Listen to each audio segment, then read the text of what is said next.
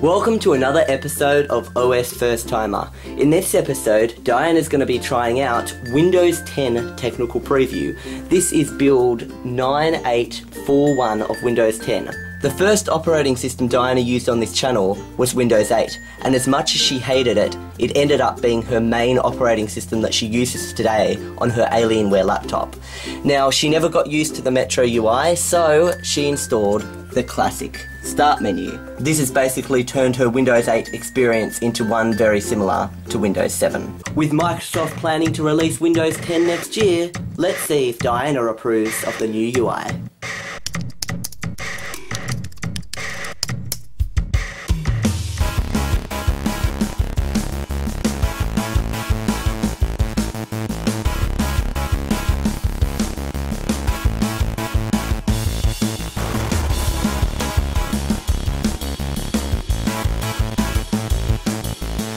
Now, welcome to the Windows 10 desktop. Windows 10? Whatever happened with Windows 9? I'm not sure about that. A lot of people online just say Microsoft don't know how to count, so... Maybe they just made Windows 9, didn't like it, scrapped it, and went on straight on to Windows 10. Yeah. Windows 8, when you first open it, boots straight into that grid thing that you call Wall Street, the Metro UI. This one doesn't. You go straight to the desktop. And this goes to show that a lot of people out there did not like that Wall Street Windows 8 look, and that people do like the desktop. I mean, Windows 8 is great, I believe, on iPads and those sort of devices. Is it iPads? No, that's a Mac thing. iPads run iOS. Windows 8 is good on touchy screen things, but not on desktops. So you're basically saying the Metro UI is good for touch. Well, what they've done is they've kept that boxes screen in this operating system, but the plan is it only activates if you're on a tablet, and as soon as you plug in a keyboard, isn't that a good idea? then it changes. That's exactly what I said. Wall Street is good on those touchy things, but this desktop is perfect for an actual desktop computer. Do you remember exactly what the start button did in Windows 8? Actually, it didn't really have one. Well, it brought up a menu. It brought up that big screen of boxes, the Metro UI. Yeah. So that was the new start menu. Yeah. They've changed it again. Have a look and tell me what you think. Who's that? No, that's just the news. I'm thinking, who have you got on your computer? This is your computer, this is your account. Now notice something funny. What do you think of the desktop background? Oh, look, it makes me feel as if this isn't even my account. What do you notice about the desktop background, first of all? Well, it's got a beach scene, which I actually really like. Now, funny thing about that, do you recognise that? This is the same beach screen you set as your Windows 8 desktop background. Way. So it remembered it, and as soon as you logged into your account here, it's put that on. It on. When I first installed this technical preview, it gave me a space background, and I'm thinking, Microsoft used that? I'm sure I've used that as my background previously, and then I realised why. They copy information and transfer it over, so it's almost like not too much of a big change when you use a new computer. It tries to make you feel comfortable with the new operating system. But what do you think of the new start menu? It's a mix of Windows 7 and the Windows 8. So you get the Metro applications, which you can move around in the start menu, and you've got like a Windows 7-ish kind of start menu together. So it's almost like they've gone, okay, here's that, you got them both. Yeah, like it a lot. And this sort of a desktop I'm familiar with. It feels like home for me, so Okay, so your first task is, what time is it? Easy, 5:38 p.m. on the 3rd of October. Yep, and this technical preview, just so you know... On the 3rd of October, that was yesterday. Yes, that was my wedding anniversary. This is 22 years. This is the time in America, just so you know. Well, the time in Australia is actually about 10:40... Oh, it's actually probably 10:38 on the 4th of October. Okay. So technically, we're time travellers to Americans. We all live in the future. We all live in the future, yeah. Now what I want you to do is write, save and open a text document. You had a lot of difficulty in Windows 8 doing this because of, the Metro UI threw you off. So now can you write, save and open a text document? Windows PowerShell. Did I even have that in my computer? Windows PowerShell is like the terminal type. It's just similar to a terminal. Yeah. Well, I know I can do a document from Notepad, so here it is. Oops. File. Okay, save as... And where is it saving in? What folder? I'll work that out later. So it's a doc, But I want to see if you know what folder it really is in here. What does it look like to you? What's it saying? What is this current folder it's in? It's in text document. But what is the current folder? Look around on the screen. Don't click anything. It's in this PC, which is where I would assume it would be. I wouldn't want it to be in someone else's PC. So it would be bad if you wrote documents and they ended up on someone else's PC. Well, technically with Windows Cloud sharing, that's now possible. So you can save a document and it'll be on all your computers. You get it with the Windows Cloud. So if you write it here, then it'll be on your laptop. Well, I do want everywhere. it to be on this PC. So that'll do. Okay, so click it again. I don't think it... Oh, okay, you've got... See the word doc, you didn't get rid of the little... Oh, you need to get rid of that. It doesn't like it. Well, why did it put it there if it doesn't like it? Because it's saying you've got to get rid of it and put something there. There you go. So close it off. You know what? I should have saved it to the desktop because I know it's in this PC, but where? Well, it actually told you the exact folder it put it in. How come I didn't see that? At the top of the screen. Well, look, it's in a document. It's in documents. Doctext. There we go. Perfect. And how do you open it? Double click. Now, one thing I want to point out here, obviously Microsoft, this is just a little mistake they've made. This won't be in the full version, but what do you notice about the close button? Like the positioning of it. It's a bit dodgy, isn't it? It's kind of cut off by the sides. You know, instead of being centered, it's kind of it's chopped off at the corner. Like, I see what you mean. And on some Windows, it isn't like that. On some Windows, it's placed nicely. On others, it's chopped off. Oh, look, that's such a small, minute detail. I'd never ever notice that. Okay, as long as it's red, there's an X, and it's there. And how do you delete? Have a little look. Before you right-click, just tell me, is there any other obvious way of deleting there. it? Straight off, gone. Isn't that good? I tell you what, though. Yeah. You know how we always say, we don't like the "are you sure," otherwise we wouldn't have done it. It didn't ask you. It didn't ask. So you just technically, deleted. If you had an important document and you accidentally had the cursor over there and you went to do something and you just clicked it and you thought, oh my god, my important document's gone. We actually got someone from Microsoft contact us and tell us the advice from the original Windows 8 video helped them make Windows 8.1, stuff like putting a quick access to the close button, the exit button, the shut down button and stuff like that. Tell me that. That's that was actually in your emails. Oh, that's good. That what we're doing here is actually feedback that the software developers actually use. That's really good to know. Okay, so your next task is to calculate 28 divided by 3. Okay, technically I could calculate that in my head, but I know you want me to find a calculator, so I am going to go and find calculator. And what I liked about that is the little symbol at the side of it, so even if you couldn't read, you would know exactly what it was. Now the thing about this, I just find it funny. It just seems that Microsoft have almost placed all the applications that you I need use, right on the start menu for these tasks. It's like they wanted to do a perfect Windows 10 setup for the OSFirstTimer video. Because all the programs are there. Like, there's a bunch more programs, but they chose for those specific programs that we use daily to be right there. Isn't that fun? So there you go. That's a calculation, 9.33. Okay, perfect. Okay, now change the desktop background. Okay, well I'm going to right-click. Screen resolution, personalise, yes.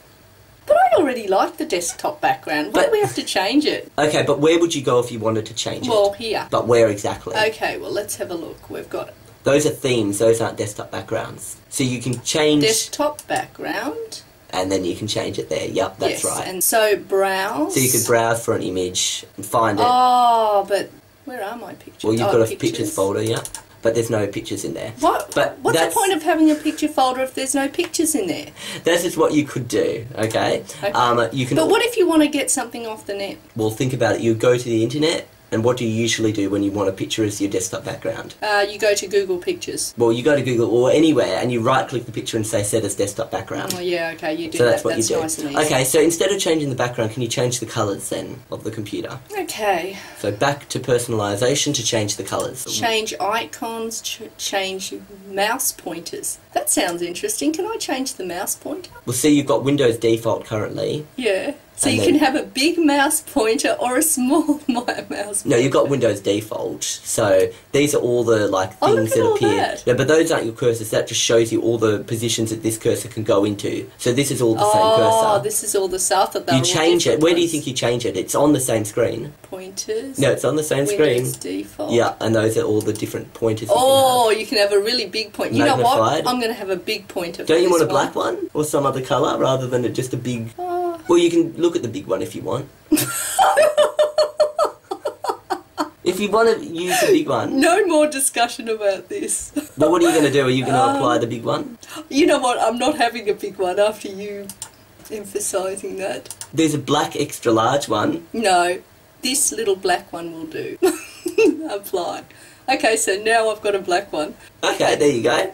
Now. Oh, but it turns white. But now I want you to change the colour. Oh, no. Not just about, like, the colour of the windows and stuff. Okay. It's quite change obvious. Visuals and sounds on you. You can change the sounds on your computer. I haven't even heard any sounds. Wait a sec. Are the speakers even on? No, those are the sounds there. Look, so if there's a critical stop, this is the sound it will make.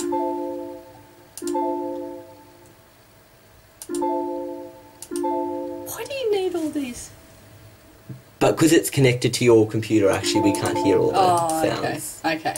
But there are sounds. We know there are sounds. There would be and sounds. You can select the different sounds. We're running it off a laptop and then connected What it is to the this screen. world coming to that you can even select the different types of sounds that you want to hear on it? Okay, so you want me to change the colour. Let's go straight into it. Colour. Pink. Save changes. You've also got intensity as well, but that's the intensity you chose. That'll do. So what do you think? Was that pretty easy? You just got a colour and then change easy. it and so it's everything, There's the background to change, there's a colour to change, you can change the sounds. Oh, they don't like the screensaver. No, there's no because you don't have a screensaver screensaver right now. Okay. So you would enable one if you want. Oh, well, forget about that. Okay.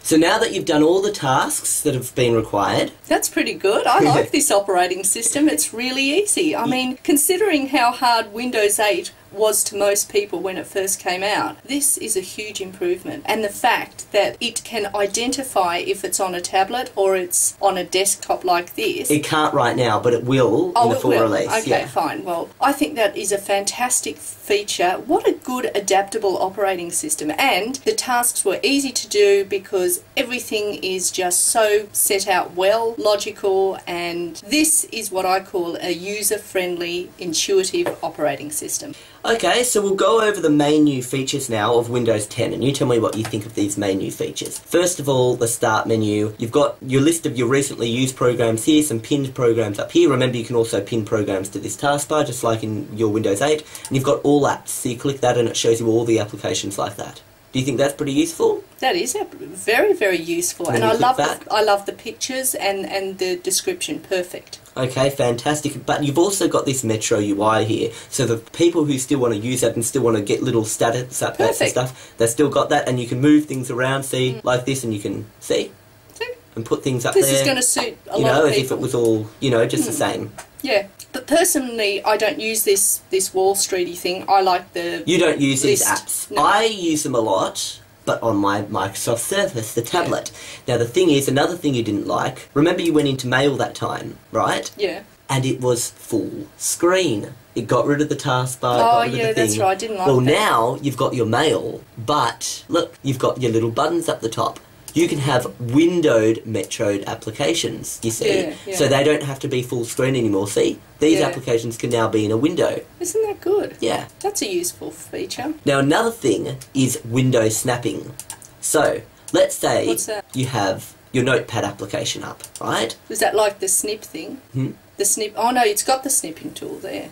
Yeah, no, snapping. So with the window snapping, all you used to be able to do is you put your window to the side, it snaps it there. Oh yeah, I know. And if then you this put one it to snaps the there. top, it Exactly. goes to the top. Yeah, okay. Now, it's a little more advanced.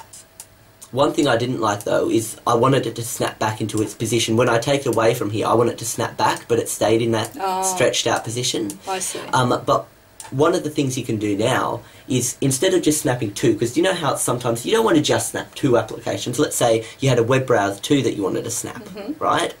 Well, now you can snap multiple applications into the 4 corners. So I want the web browser up there. Now see what it does. It automatically positions it like that and snaps it. Yeah. And then this one, it's like, oh, what do you want to do with this?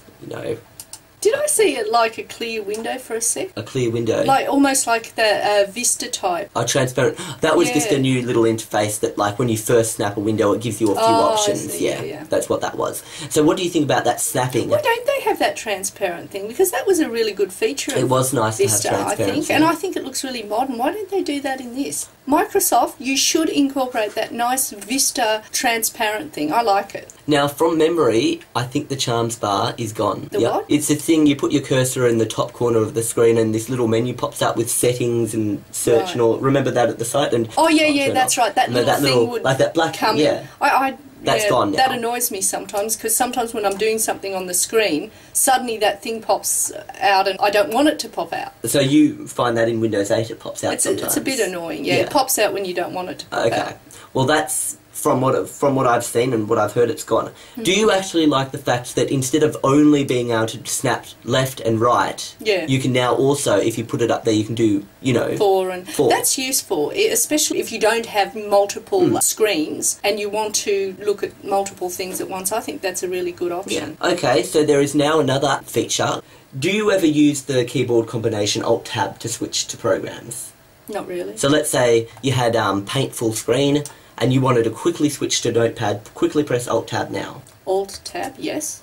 And then that quickly switches to Notepad. Okay. You see that? So one of the things you'll notice, if you look here, you can keep pressing Tab to switch between them. You know what would be better? Instead of pressing Alt-Tab, why don't they just select one button to save two? You know what I mean? Well, one thing they actually have added is a button down here. Now, this is called the Task View button, and if you click it, look at that, you can switch between your applications.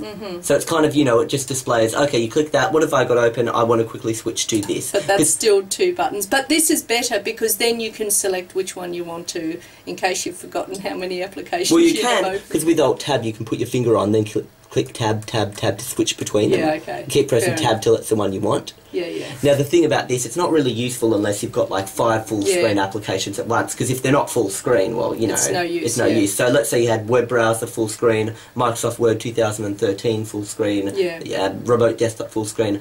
That's a quick way to switch between them. So another thing that Microsoft have added though with this, you've got add a desktop. Remember the I don't virtual... need an extra desktop. This will do me. One desktop is enough, not this extra desktop. Remember the virtual desktops from Linux? I don't have enough screens to fit another desktop on anyway. These are virtual desktops. Remember in Linux how you've got that like 4 desktop things, so you can have a few programs on this desktop, then you switch to the other desktop and the other programs are running on that desktop? Yeah. Remember it used to have the little 4 screens and you switch between? Well, it's taken Microsoft a long time, but they've finally taken that feature from Linux and put it in their own system. Oh, right. Yeah, I guess you could say it's a stolen idea. But there we go, so you can switch to this desktop. Now on this desktop you don't have anything open, but I'll just open something now. I've got this open on this desktop, and then let's say, okay, I want to go back to the other desktop where I'm working on that, so I click this, go here, and there's all my other programs on this desktop. So you can see multiple desktops. This desktop I've got all this stuff open, this desktop I've got this open. So you might have one desktop where you're doing like casual things that, you know, I just do the things one at a time rather than so you don't see yourself using this feature? Not at all. Just out of interest, don't you think that this desktop is actually pretty easy, you know, to use? Like, look at this, you've got this and it shows you all your programs here, and the other multiple desktop here, you can see all the programs that are open there. And if you wanted to close one of these programs, how would you do that? Oh, that's easy, the X. The X, and you can switch between these multiple desktops just by cursoring over them. How would you add a new desktop, for example? That's easy, that little plus I'm assuming. Yeah, there we go. And then how would you close off one desktop? Well, I'm assuming go the X like and it goes. Now, did you find that a really well-designed feature? You don't use multiple desktops. I did, because look, I don't use multiple desktops. You asked me the question, within seconds I was able to find the answer. It was just really intuitive and logical as to how to do it. So this would be great for anyone, easy to use. This is a kind of a Linux thing, a multiple desktops thing. Mac also has this, and Microsoft was the only person who didn't have this multiple desktops thing. Oh, well, so it's great that they've kind of got it, yeah. Okay, so your last task is to turn off the desktop. I mean, turn off the computer. Well, turning off the computer turns off the desktop. Yeah. Okay, I'm assuming you go there. Yep. Now, where does the shutdown button look like it is? Where does it look like it might be? Oh, there it is, that little symbol right there. Next to your name. So remember in Windows 8 you had to go to the Charms menu, then the settings, then power, then shutdown. There was 4 clicks. Well, this time there's 2 clicks. Well, 3 start menu, that shutdown. So. Oh, yeah. Yeah, so they've gotten rid of one of the clicks. Yeah, good. What do you think about Windows 10? Is it an improvement over Windows 8? Well, let's just say throughout the video I have commented on what I think of it, and at the beginning of the video you asked me, let's see if Diana approves. Yes, I approve. It is definitely a huge improvement over Windows 8, and I believe it gives the best of both worlds. People who like the wall street and people who like the desktop. And as a little hint on what our next video will be about, got the case, but I think it's missing something. Got to wait for it to come. And for those who like the Terrified Mum channel, which is one of our other channels, the next video will be the Oculus Rift. Although that's not an Oculus Rift, just so you know. We're waiting for that to that's come as the hard well. drive. We ordered it 2 months ago, so it should come in 1 more month or so. Yeah, so stay tuned for that. Okay, so welcome to the Windows 8 desktop. Now remember... Why isn't there a Windows 9? I don't freaking know. Everyone's saying Microsoft don't know how to count. The advice from the original Windows 8 video helped them make Windows 8.1, stuff like putting a quick access to the close button, the exit button, the shut down button and stuff like that. Tell me that. That's well, you big read it stuff. in your emails and you forgot about it. Oh, that's my memory. Okay. I get so many emails. Can we just rewind that for a second and just let me say I sound stupid saying I couldn't remember what was in my email. So I just that was in your emails. You say that was in your emails. Well, that was in your emails. I didn't. Why is it so funny that that's in your emails? I just forgot what I was actually going to say because I wanted to do it again, but you said it so quickly. Okay. Wait, what did I want to say? That was in my email. Oh wow! Look at that outside. You can't see it. There it is. It's basically saying, and they've not paid us. Oh, the screen doors in their away. That's something that's you notice with the Oculus Rift, the screen door effect, but. It's basically talking about the Australian NBN, which is... Oh, don't we need that? Our internet. We do. Okay. We've got the highest, most expensive Telstra plan and it's only 100 kilobytes upload per second.